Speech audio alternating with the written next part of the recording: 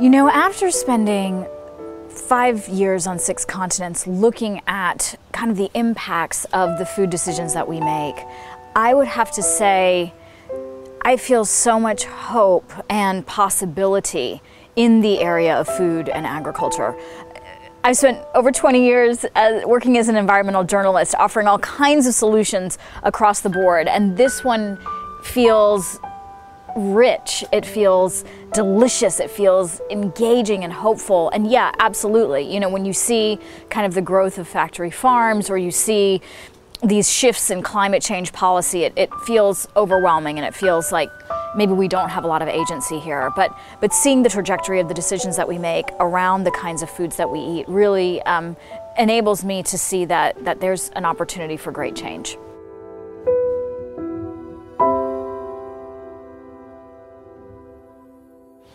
You know, I don't want to discount the taste benefits, because I think actually the way biodiversity in food and agriculture has been framed has often been about benefits that seem less tangible to consumers, to eaters, to co-producers, that we're a part of this system.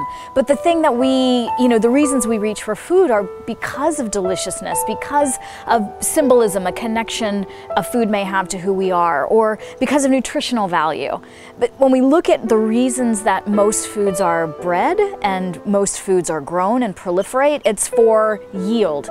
It's for resistant to environmental factors such as disease or pest resistance or drought tolerance. But these aren't the reasons that we reach for food. And I think actually by using flavor as a primary conduit, we actually offer a deeper opportunity for connection. So if I say to you, wow, hey, you know, when we grow something in this way, this particular way, it's less resource intensive, we use less water. That feels quite distant. I don't feel so engaged. If you say to me, we grew this particular food in a certain way, and wow, the taste is more delicious, the nutritional benefits are higher, that feels like a direct connection. And I don't want to say that we're purely kind of self-focused beings, but research bears this out. Psychologically speaking, we have so much going on that the ways we communicate benefits, the ways we talk about food, if we can do it in a way that brings it closer to us, we'll have a greater opportunity to have people engage.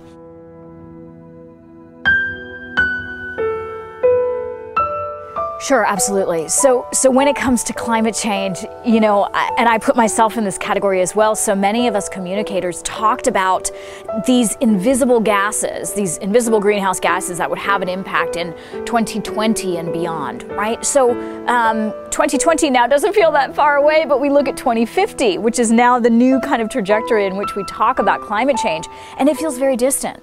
You're talking about something I can't see having an impact that I may or may not feel. And that, I think, was a real missed opportunity. The way we needed to frame climate change was to bring it up close, into our homes, onto our plates, within our families. And we have seen, as the impacts of climate change have come closer to to perhaps more, the global north. We've certainly seen these impacts in tropical areas for a long time, but as they creep closer, we see people respond in different ways. They may not use the language. They may not say it's because of global warming or it's because of climate change, but what they will say is, things have changed in my lifetime. This isn't what the growing season used to look like. We didn't used to have these kinds of intense storms. We didn't used to see such a prolonged period of drought, or we didn't see drought at all. So what we can do is ask people to look at the trajectory of their lives and start to ask questions. How is this different? How is it changed? Have things become better, or have they become more challenging? And I think when we start to reframe the kinds of situations we see, we depoliticize it. Unfortunately, we are living in a time where we see science being extremely politicized, and the idea of the acceptance of climate change becoming a partisan issue. I disagree with this, and as most scientists do, as most people who have studied climate change do. But for the group of people who are questioning, who are climate skeptics, or who don't believe in climate change, I think we can pose these questions in a different way, and we can simply say, so what's happening? What do you see? Are things the same? And if they have changed, have they changed for the better?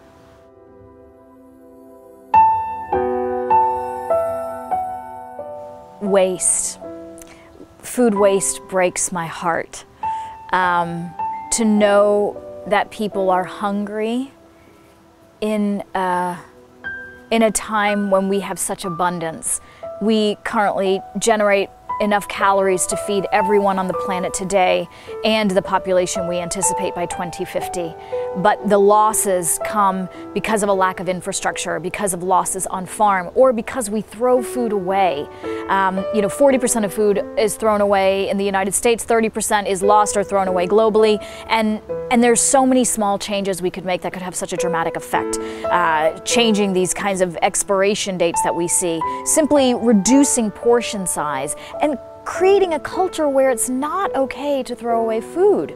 It's not okay to throw garbage on the ground, but yet it seems to be acceptable to throw food away. And we say it's because, we're worried about our health, but of course we see now 1 in 3 adolescents is obese. We see more people dying in the world due to diseases related to being overweight or obese rather than being underweight. The quality of the food has dropped. So much is embedded in the idea that food is cheap and therefore disposable. And I would add to this, I put this in a very big umbrella of you giving me one magic wand to change one thing, which is waste. Waste is embedded in this idea that we don't have enough food to feed people. Because if we can reallocate some of this food, as a recent study shows, we could feed hungry people. And what that means is this industrialized system and the narrative that we have to grow food in this cheap, industrialized way in order to feed people gets upended. We don't need this system. We know this because of the kinds of calories that we generate now. We know this because of the way foods are created. But I think if we can upend the dominant narrative and say, this food that is being wasted can be reallocated, can be shifted in a way that can feed hungry people, we really will put that story to rest.